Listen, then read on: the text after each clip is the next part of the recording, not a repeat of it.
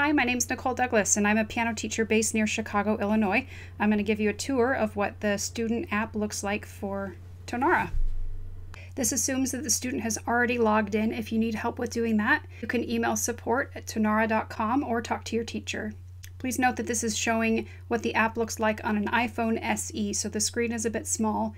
What you see may look a little bit different. When we look at this main screen here, you'll notice that there are 0 total points and 0 average practice minutes. That's because this is an account that I just set up so I can show you what it looks like for a brand new student.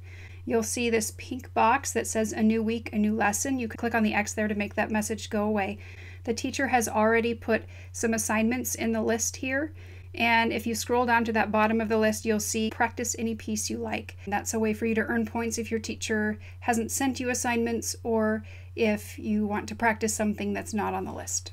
In the top left corner, if you click on those 3 bars, you will be able to access the section called My Profile. This is where the student or you can change the password. You can also scroll down to the bottom of that list and see if the teacher is connected to your account. Your teacher's name should show up there. If it doesn't show up there, you'll want to find out what your teacher's username is so that they can get connected to you so they can see your practice minutes. You can also edit your picture by clicking on the circle in the middle of the screen, and it will allow you to upload a picture from your device or to take a picture.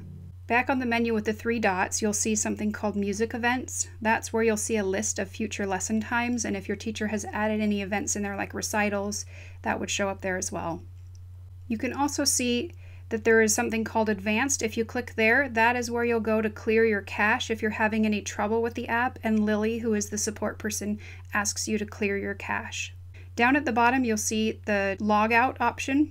If you have multiple children in your house taking lessons and using the same device, you can log out and log back in for each student. Some simple solutions that I found for my students is if we keep the password the same for all the students in the same family, then they just type in their username, which is usually just the student's name, and then it's pretty quick to switch back and forth between students. You can also sync across devices, so if you happen to have multiple devices, you can change who uses which devices. You can also log into your own phone as a parent and look up what's happening. They don't have to use the same device every time. If we go back to the main screen and click on the part where it says total points, it'll take you to the leaderboard so you can see all the students that are in your teacher's studio and how you're doing with your practice for the last 7 days. Remember that this is only the last 7 days of points, so the point numbers that you see here might be different from what you see on the main screen. It refreshes daily at midnight at UTC time, and that allows students who have been using the app for a year to be compared against those who are just barely beginners. So if they are upset about some points that have dropped off of this leaderboard, then that would be a great time to motivate them to go practice more so they can get more points. You can also click on Global to see the top 50 practicers in the whole entire world. On the home screen, if we click on Average Practice, it'll take you to the Practice Statistics section. You could log in to the Tonara account on your own device when you're away from home or when you're out of town and you want to check to see how much your child is practicing.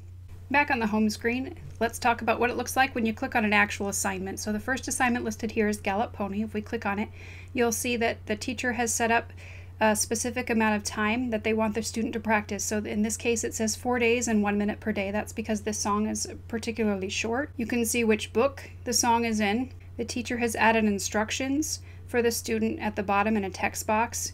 The red square indicates that there's an audio file attached to the assignment.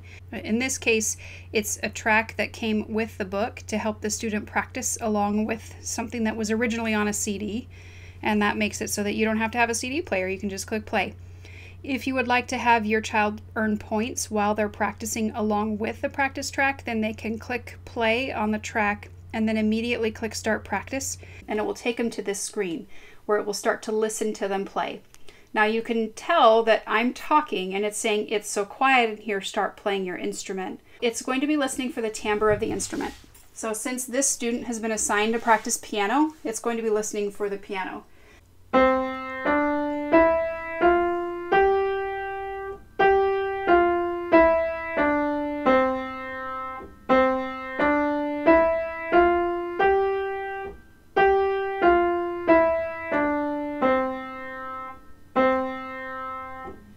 if you wait just a minute, even though that timer's running, the timer there is to time how long you've been using the assignment.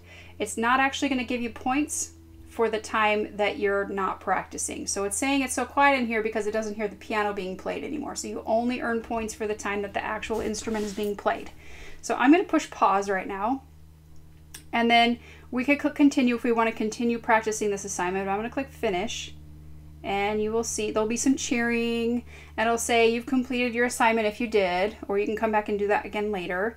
And we've earned 23 points. So I'm going to go back here, and I'm going to click this X right here to get out of this assignment. I'll show you what the twinkle twinkle looks like. And it also has what's called a compare recording in it. The yellow box that you see there is a recording that the teacher made that the student is to listen to and then play back exactly as they heard it, as closely as they can. I'm going to pretend that I'm the student and I'm going to have already listened to the compare recording, and I want to click start practice. So here we go. And it's saying to play it one time.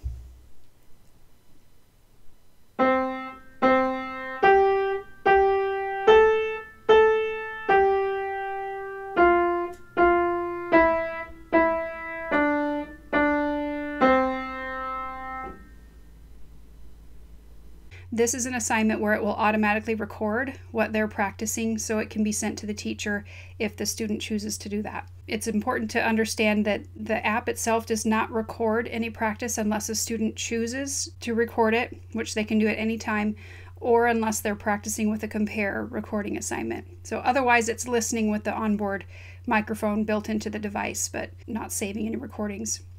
So once they've practiced with the compare recording, they will get to see a grade of A, B, C, or D on pitch, fluency, rhythm, and tempo based on how they do compared to that recording.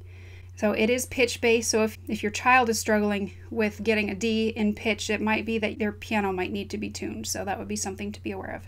If it's not a compare recording, you won't get grades like this, but you can share that with your teacher. If you want to send the actual recording to your teacher, you could do that there.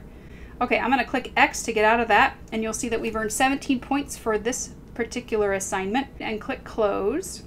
So because this assignment does not have a practice time requirement in it, it means it's on the honor system that the student just marks as done at the bottom. So they'll be able to earn points for practicing it, but there's no specific time requirement. So in this case, because there was a recording that was made for Twinkle Twinkle, it automatically created a recording that gets saved in the media library. If you open it up, you can change the name of the recording if you'd like to. We can share it with anybody we want to. We can download it if we want to. We can listen to it if we want to. So if you as a parent want to save what your student has been practicing, you're welcome to do that. You can also delete it if you don't want to have a copy of it in Tonara anymore. There's just a couple more things I want to show you. In the bottom right-hand corner where you see the FA, that's referring to the fake account teacher that this fake student has been connected to. This is a great place where students can come say, I can't remember where this key is, or I don't know what this sounds like, or I forgot what this word means. This is a great place to ask questions to teachers during the week. So let's say I just started using Tonara, and then we'll click send, and it just sent a message to the teacher. If they want to send stickers to their teacher, they can click on the sticker button right there, and you'll see that several of them are unlocked right now. And then the more they practice, the more of these stickers will become available for them to use. They can send pictures, they can send audio messages, they can attach things that they want to send to the teacher. So what I found with my students is this is just a great way to feel connected and not alone when you're practicing at home. In the chat section up in the top right corner, you'll see a messages button. You'll see a list of conversations, and if the teacher has grouped a few students together, they can chat with each other. The whole studio, if they're grouped together, can chat with each other and support each other. You can set up practice buddies. You can do all kinds of things to help create a sense of community so that we're learning together. I have a friend, Luann Pope, who's just amazing with being creative. Her students just totally get on and encourage each other, like, have you practiced yet? No, I haven't, but I'm about to. Or they'll set up composition challenges, like I'm going to write a piece about ice cream, and somebody will say, hey, I love that, what if you tried this? And so it's a really cool way for community to be developed while you are learning piano.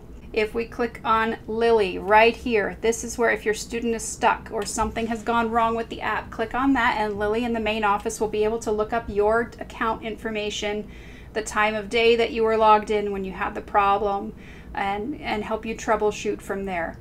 All right, if you have any more questions, please reach out, support@tonara.com. All right, thanks.